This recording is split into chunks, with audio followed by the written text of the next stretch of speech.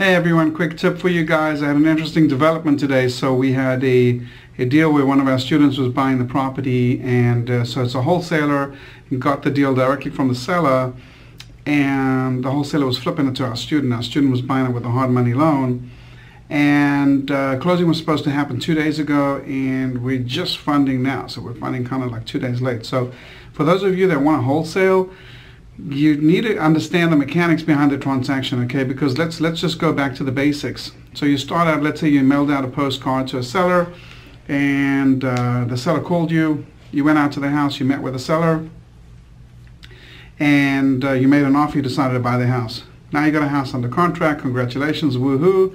And now you want to be a wholesaling legend. You want to flip that house to someone. So you go, you put it out in your email list. You find somebody who wants to buy the house.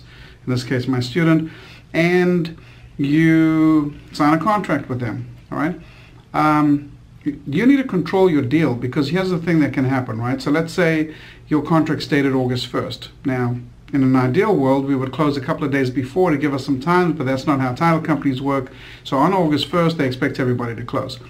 But for whatever reason, certain things are delayed. So in this case, the buyer didn't put insurance on the property, and the lender, the hard money lender, didn't want to fund until there was insurance on the property. So another day went by, and another day went by, and there was a lot of mass communication going on, confusion, because the title company didn't know who the buyer was or who the wholesaler was, and so there was a whole slew of emails going back and forth. But here's what you need to understand. Let's say closing date's August 1st, and now it's August 3rd.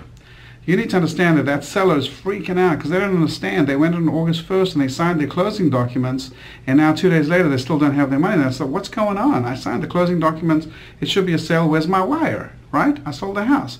So they can freak out. They freak out the title company and say, something's wrong here. Cancel this deal. I'm going to sell this house to someone else. And you have to understand that you as a wholesaler run the risk of losing your profit, and the buyer on the deal, you run your risk of losing the deposit and losing the deal. All right?